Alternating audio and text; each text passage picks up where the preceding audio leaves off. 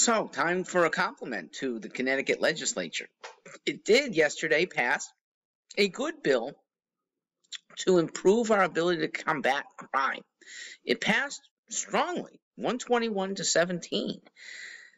I want to make sure that people recognize what those 17 who voted against this are about and why we need to continue to marginalize them. They're progressives. Progress is the wrong word for them. I call them leftists, and I think they should be observed that way. They do not want America to thrive. They're present in every state. And fortunately, they're marginal in this state, but aside from this bill, they're very influential on other things. Those 17, at least some of them, spoke out about why better policing is not good, why a GPS monitor on repeat offenders is not good.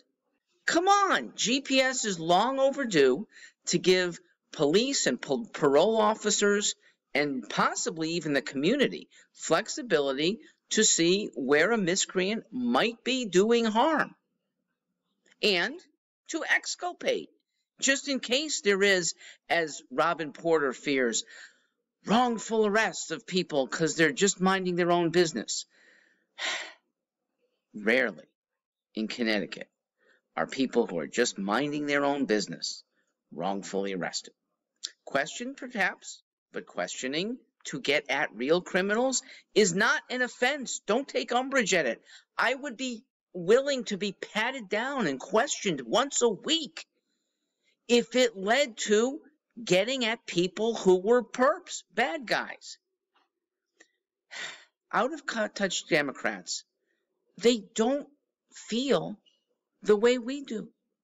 We would like to be safe.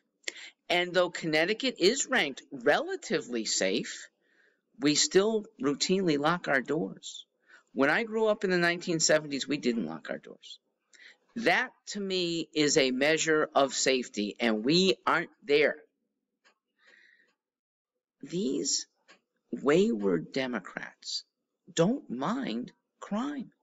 It's a trade-off because they have a political agenda that overwhelms the casualties that occasionally happen, even in their own districts. The provisions in this bill for longer detentions of juveniles, they're good, but they're not enough. We went from detaining a juvenile to check out his police record for 6 hours. We've moved it to 8 hours. It should be 28 hours, okay? Somebody rightly suspected of doing harm if released ought to be assured that we had the wrong guy. Stay over for a night, okay? If your parents are worried about you, that's their too bad for raising you to be a vile miscreant who shouldn't be out on the streets at that point anyway doing mischief. The police need more tools. They need judges who will keep people in jail when they've done crime.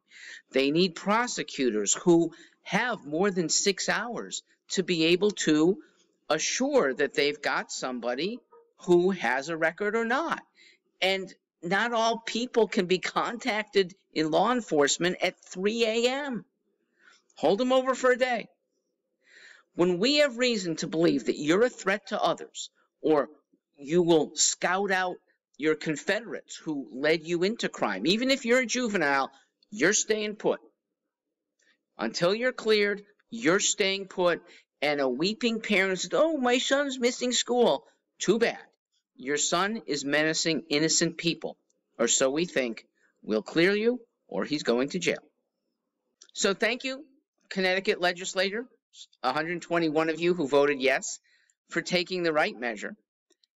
And for voters, please examine the 17 who voted against and really assess whether their values coincide with yours about safety. I'm Mark Stewart.